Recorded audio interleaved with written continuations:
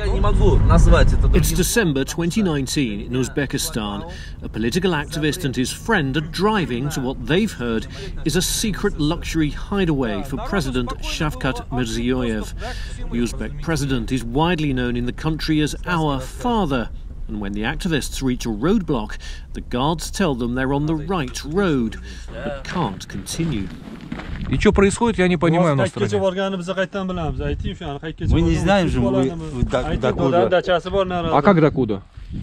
Брат, но меня так даже... подойди, пожалуйста. Меня даже тогда из квартиры нельзя пускать, вы же не знаете? Вот эту территорию, все. Я вам сейчас в лоб скажу. Да. Вот эта территория охраняется для чего? Ага. Там внутри горы. Ага. Там дача есть. Ну, 25 дача. километров отсюда, 30 минимум до Мы Шавасая. слышали. Дача нашего уважаемого президента. До Шавасая.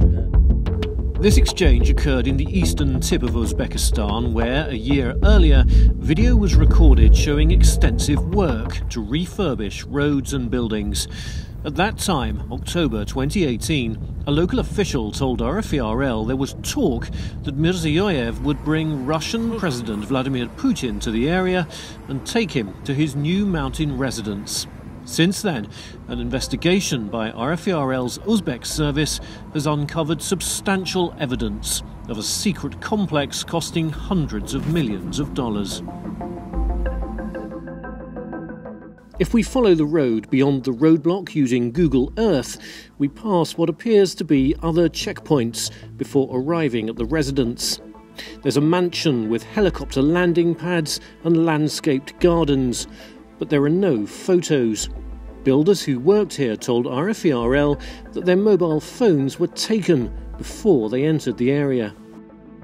Before and after satellite images show how an artificial lake was created, and RFERL has spoken to locals who say numerous homes were destroyed to make way for it.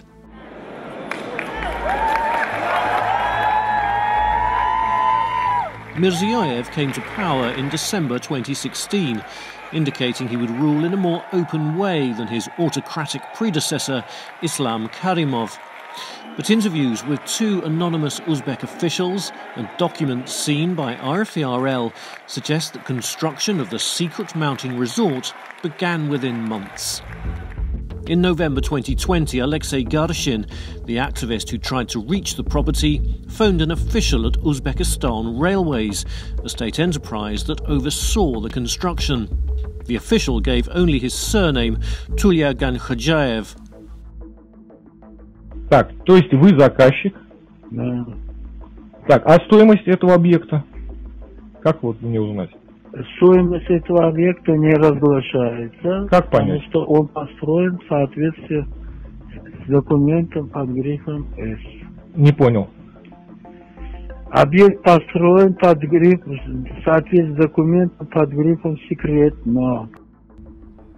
RFERL asked numerous officials in Tashkent to comment, including the President's Office, Uzbekistan Railways and other state enterprises involved with the project. There was no response. But there is another indicator that something very important is hidden in the hills of eastern Uzbekistan. The whole area is a no-fly zone.